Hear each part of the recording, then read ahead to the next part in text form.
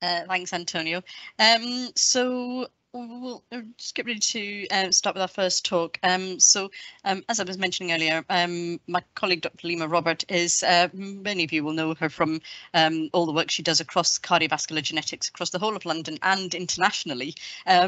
She's a font of lots of knowledge, and what we're starting to see is, even though we thought that aortopathies previously were sort of a different cohort of patients, we're starting to see that there are some overlaps with some cardiomyopathies, and this is an interesting area. And hopefully some of the things that we'll bring out in the course of this afternoon's talks and one of the cases will highlight some of the difficulties that we're starting to see with patients who perhaps span both areas. Leema, are you ready to speak? Yes, sorry, I'm a bit nasal. I've got a bit of a cold. Can you see my slides? We can. Not quite yet. So Antonio, you can, is that right? Yep. Okay. Aortopathies. Perfect. Yeah. Okay, so I'm just going to move this up there so that it stays out of the way a little bit. So shall I start, do you think? Yes, please do.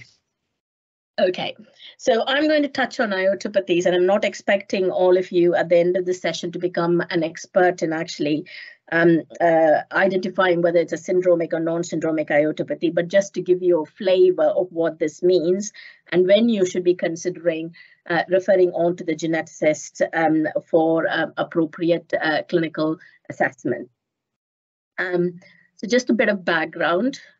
I'm hoping this will move forward.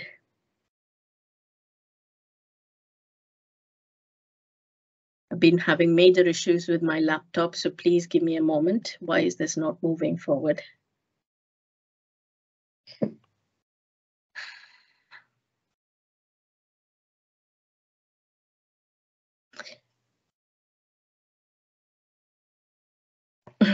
Leema, if you prefer, I can run your slides for you. If you can, please, because this is not moving forward for me. Shall I stop sharing? Yeah, if you could, and then I'll just add to them. Perfect. Thank you, Andrea. I thought I'd just worked it out, but it doesn't seem to be. Hopefully, can you see those? Yes, I can. Yeah. Do you want to put it on the slideshow view and we can get started? Yeah, I'm just trying. Okay. There we go. Perfect. Okay, so if we move on to the next slide, Andrea. Okay, so I'm just going to give you a little bit of a background on what we say, what we mean when we say aortopathy. So this is the thoracic aorta, and Andrea, if you click on to the next slide, we are focusing mainly on the thoracic, and we are not going into the abdominal, which is below the diaphragm. Essentially, with the thoracic aorta, when it is dilated slightly above 2 standard diameters, we call it as dilatation. When it is more than 3 standard diameters, we call it an aneurysm. This is just more for us in terms of how we measure and how we monitor as well. And as you can see from the pictures that I've put up there, the dilatation can involve several different parts of the aorta. Next slide for me, please. What is more important is that the aortic aneurysm or dilatation is often asymptomatic. So you do not have any symptoms related with this condition, and you often only pick it up as an incidental diagnosis, or if you go looking for it because there is a family history. Aortic dissection, on the other hand, is lethal. And there are different types of aortic dissection, and I'm not going to go into this in more detail, but it can be type 1 or type B. And both of them can be seen in individuals with both syndromic and non-syndromic aortopathy as well. Next slide for me, please. So these are some slightly old figures, but I just wanted to highlight this to you. If you look at abdominal aortic aneurysms, that is the incidence that we've got there, and we've got quite big chunks of them as smoking and lipids, as in cholesterol, as one of the reasons for having the wear and tear kind of changes in abdominal aortic aneurysm. But if you look at hypertension, if you look at aortic dissection, hypertension is often one of the risk factors for for dissection. But if you look at thoracic aortic aneurysms, we do not often have risk factors that are easily identifiable as an explanation for people who present with this condition. Next slide, please. So, Andrea, it's a series of CLICC. So if you go through them, age and atherosclerosis is the main issue here. But we also, once we take that out of the picture, then we have to consider syndromic ones, such as Marfan syndrome and Loeys-Dietz syndrome. And another CLICC, please. And this group of disorders is called as heritable thoracic aortic disorders, and it can be divided into syndromic and non-syndromic. Next CLICC for me, please, Andrea. Thank you.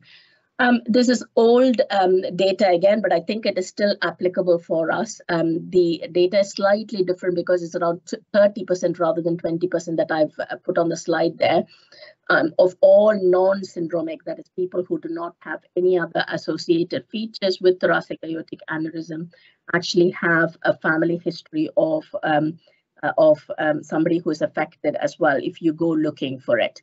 So autosomal dominant inheritance with variable penetrance is what we think is the most possible, most likely explanation in this group of disorders. And there's some interesting data from the US database, the IRAD database. And if you see, in less than 40-year-olds, 7% of them have thoracic aortic disease. And in most of them, it is usually because of a syndromic condition, when compared to people who are more than 40 years who present with thoracic aortic aneurysm. So younger onset presentation is often indicative of a genetic aortopathy, if that makes sense. Next slide for me. So it's a series of CLICCs. So if you go through them for me, Andrea. So when we identified that it is a thoracic aortic aneurysm, what we then start to kind of think about is this syndromic or if it is non-syndromic. And the pictures that you've got there, the syndromic one is somebody who is quite tall with long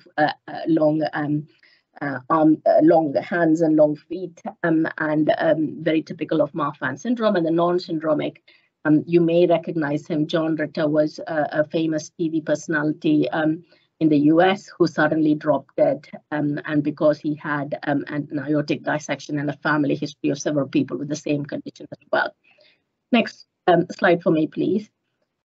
So just coming back to what we mean by syndrome. Syndrome is actually a group of features that we recognize in a person, and we give it a name. So the doctor who's described it often gets a name, and Marfan syndrome is one such condition that was described. People who are tall and thin with long fingers, long toes, who have slight disproportion between their trunk and legs, as well as having additional features such as an aortic aneurysm, in addition to having lens dislocation as well, was described, and the name was given as Marfan syndrome. So syndrome basically is a collection of features which is recognized as a pattern. Next slide for me. So I'd like you to focus on this slide a little bit. When we talk about heritable thoracic aortic diseases, we currently group them into three categories. One is the extracellular matrix disorders, the other is the TGF-beta vasculopathies, and the next one is the smooth muscle contractile vasculopathy. So if you think about the extracellular matrix, it often involves COL3 and FBN1, which actually works in the TGF-beta pathway, but are actually part of the extracellular matrix group of disorders here. The TGF-beta vasculopathies includes all the Loeys-Dietz syndromes that have been described. And the smooth muscle contractile vasculopathy involves the non-syndromic or the people without the unusual clinical features, but actually have a family history. Next slide for me. If I go through the first bit, which is the extracellular matrix briefly, next slide for me. Most of you will probably recognize this collection of photographs if you have seen them during your medical school or training. So you have a pectus there, you have skin striae, you have got a high arched palate, you have got lens dislocation, a positive wrist and thumb sign quite long fingers and toes as well. So this is typical of someone who has Marfan syndrome, and you have three systems involved: the musculoskeletal system, which is the muscle, skin, and bones. You've got the eyes involved and the heart with an aortic aneurysm as well. The next slide for me, please. So the next group of disorders in this category, which is the extracellular matrix, is vascular EDS. Click a few more times for me, Andrea. And people usually have quite typical facial features with this condition, as you can see in the photograph there. They have decreased subcutaneous fat, premature aged appearance, which is sometimes called as acrogyria as well. They have thin translucent skin with arterial, intestine, and uterine fragility or rupture in these cases. So the gene that's involved in this condition is called 3A1. It's quite rare, but it's important diagnosis to make because there is quite significant complications associated with this condition, and it is presents quite often in young adults, and it's important to think about how we recognize this condition and treat them or manage them. Next slide for me, thank you. So the next group of disorders is the TGF-beta vasculopathy disorders, and I'll just go through a few things there. Again, I'm not expecting you to make a diagnosis of all these conditions, but to recognize some of these features and raise the question, is a referral to genetics actually appropriate? Next slide for me, please. So the first group of disorders that were described was the Loeys-Dietz syndrome type 1 and type 2, involving the TGF-beta receptor 1 and 2 genes. And as you can see, people there were two groups of individuals identified. One is individuals who had quite unusual facial features with widely spaced eyes, who had premature fusion of their skull bones with craniosynostosis, who had hand and feet abnormalities with talipes, as you can see there, and who also had a cleft palate or bifid uvula. So that's the first group that was identified. And the second group, which is very similar to vascular EDS or to the with thin and translucent skin, having some lack of subcutaneous tissue, and some overlap with the other group that was described, which is widely spaced eyes as well. So this group was the first one that was described by both Dr. Bart Loeys and Dr. Hal Dietz, and therefore it got the name of Loeys-Dietz syndrome given to it.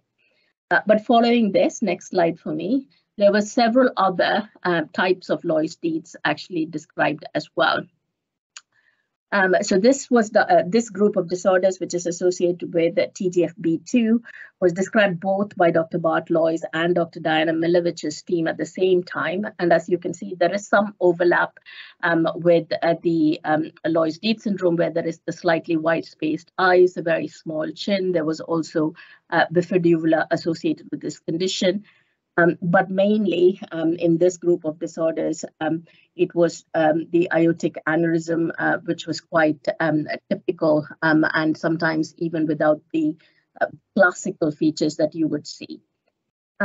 So this group was identified based on this first individual that you can see, the slightly older gentleman who actually had learning difficulties, and therefore they did some more detailed genetic testing called array-CGH, and identified a small deletion which involved the TGF-B2 gene. Next slide for me, please. And this group of disorders, again, is a type of Loeys-Dietz syndrome, but is also described as aneurysm osteoarthritis syndrome, because one of the things that was described in this condition, in addition to having some features suggestive of Loeys-Dietz syndrome facially and bifid uvula and the aortopathy, there was also early onset arthritis, specifically involving the knees, the hand, the carpal bones, as well as the spine, and therefore was given the name of osteoarthritis, aneurysmal osteoarthritis syndrome. It's also sometimes described as Loeys-Dietz syndrome type 3 as well. Next slide for me, please. And another group of disorders which was identified, it's an interesting story because the child who you see here was actually researched by her parents, her father specifically, who was a geneticist. He had seen several doctors for an explanation, didn't find one, and worked with Judith Hall, one of the geneticists in Canada and US, and identified the spelling mistake in her, which was the explanation for her.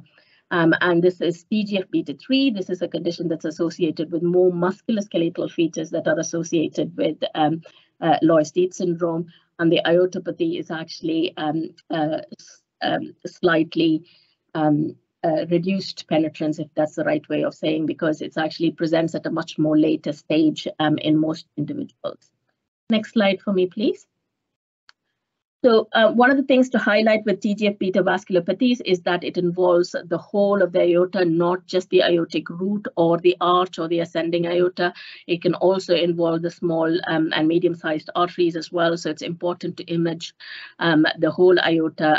And what we do in our team is neck to pelvis imaging specifically to look for arterial involvement. Next paragraph, next slide, please. And next slide again. And so moving on to the non-syndromic one, and I'm just going to describe a few.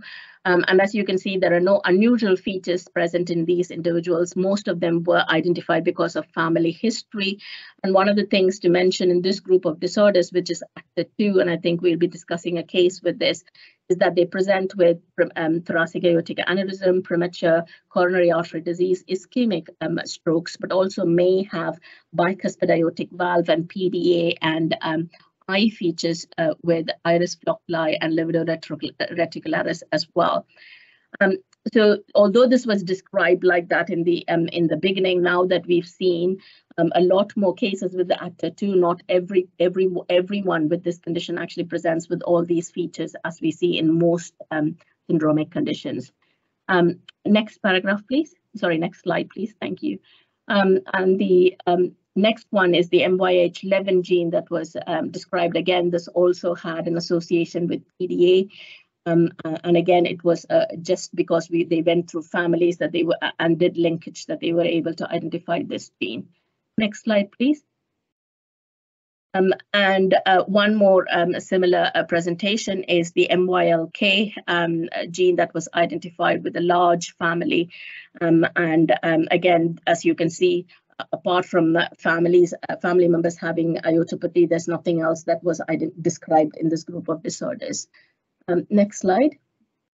And the last one that I'm going to touch upon is the PRKAG2, but it's one specific mutation in this gene called the PRKG1 gene, sorry, not two, and that actually was the explanation for aortic aneurysm and aortic dissections in this group, in this large family studied.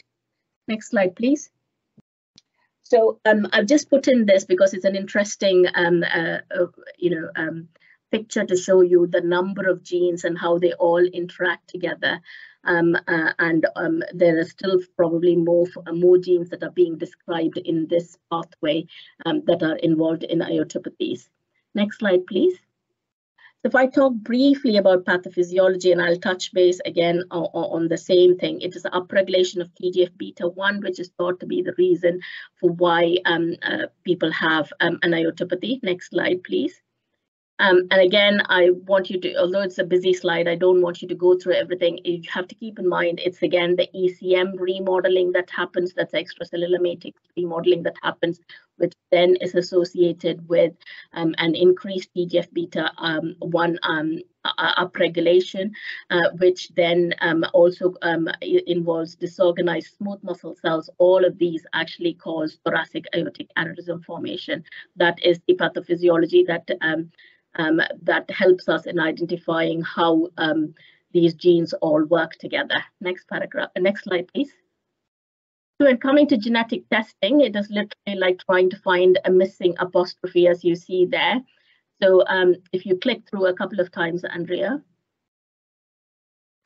So what we need to do is actually select the right book. We have to do careful proofreading, find out the spelling mistake, and then one more click, and then that's the diagnosis that we try and get in individuals. Next slide, please. So from the cardiology perspective, if the patient presents there to the cardiologist or to the cardiac surgeon, you find a diagnosis of an aortic root aneurysm or an aortic dissection patient. You just ask about a family history, see if that patient looks unusual. If it is a young onset presentation, then refer on to genetics. And Andrea, there is a few more clicks there, I think. So as a geneticist, what I would do is actually examine the patient, go through the family history, so click again, and then consider what, click again, and what is the right diagnosis for this patient, and consider genetics, click again. So that's just to say this is what we try and achieve in one clinic appointment for that patient. So we do everything, and all we expect that from our referrers is for the question to be raised and refer on to us for appropriate assessment. Next slide, please. So when it comes to Marfan syndrome, and again, it's clicking a couple of times, Andrea, often the question of do we really need a genetic diagnosis, because the clinical features are quite clear, we really don't need a genetic diagnosis there. But genetic testing may be important in actually testing other family members and considering reproductive options for the individual. Next slide, please. If we click through a couple more times, whereas in thoracic aortic aneurysm, we go through the family history, and genetic diagnosis perhaps is a little bit more necessary because that will help us identify at-risk individuals in that family and offer them appropriate screening. A couple more clicks, please, Andrea.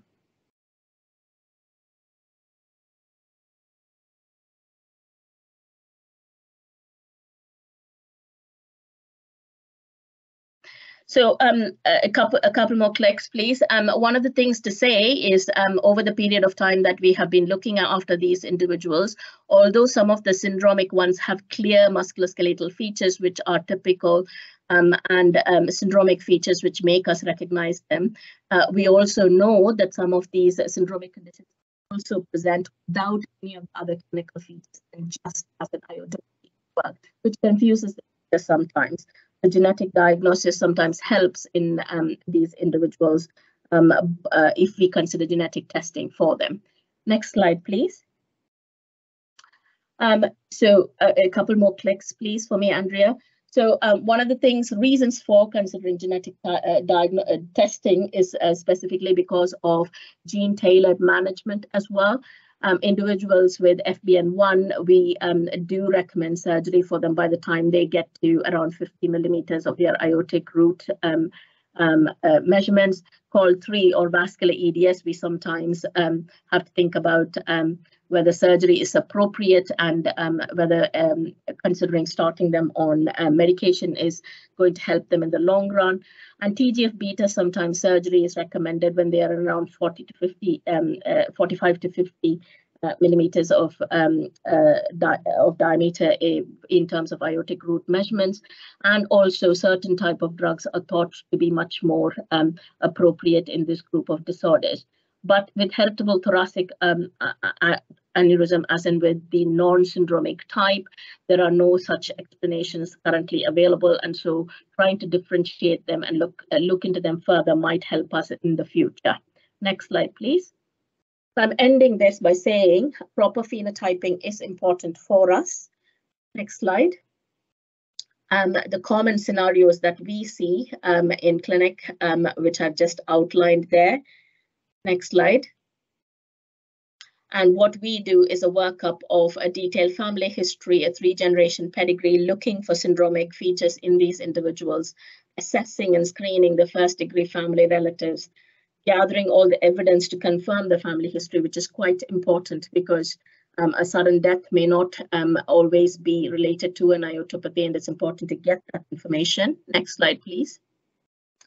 And then a range for investigations such as an MRA, an echo, and ECG, as well as liaise with the cardiology team. In my case, it's Dr. Yasso Emmanuel with regards to appropriate medical management.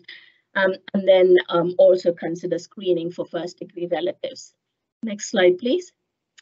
And then genetic testing also is undertaken for this individual when they come to clinic, and we hopefully will be able to help them with an answer, especially if the genetic test identifies a mutation in those individuals.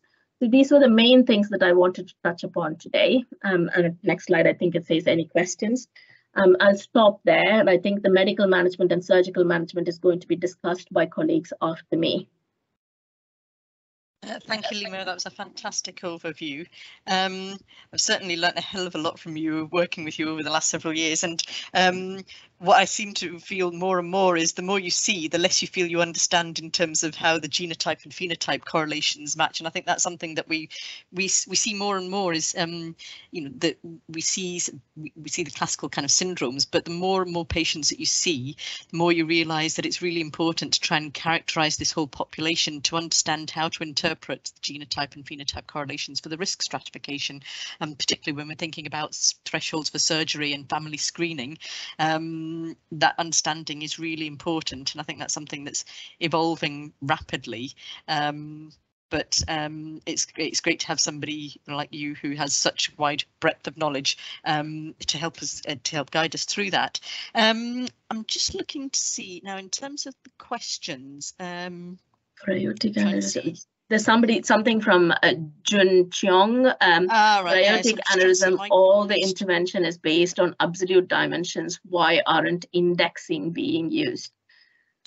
Okay, so that is, yeah, go for it. Yeah, so I was going to say, I think that's something that perhaps we can maybe leave until we come to the surgical talk as well. But also, I think we don't use index diameters so much in adult patients simply because the evidence base has not yet built up to know whether whether indexing the thresholds actually is the right thing to do. So whilst our surgical teams will take into account, so say particularly for patients with Turner syndrome or who are very small stature, we might think about it. In general, it's something that we discuss on an individual case-by-case basis with our surgical team as to what we think the final thresholds would be for an individual patient. And the reason we haven't got a unified guideline approach in terms of indexing is just the lack of formalised evidence. And it's difficult to get formalised evidence to define a threshold to base a guideline on. It's a much more kind of practical decision that you would make as an individual team as part of the MDT process. And most of the literature as well is also based on individual diameters rather than indexed ones, which makes it difficult for us to actually gather evidence as well. So I'm just looking to see, for some reason the chat's not coming up on my screen easily. I don't know what's about my team settings. Antonio, are you able to see more of the chat questions? Unfortunately, this is a little bit difficult. Yep, I think we've covered everything for now. Oh, okay. Okay. Great. Thanks, everyone. And hopefully, if there are more questions, I am there for the whole session, so I will catch. I will answer on the chat if necessary. Great, thank you. So thanks for that fantastic overview.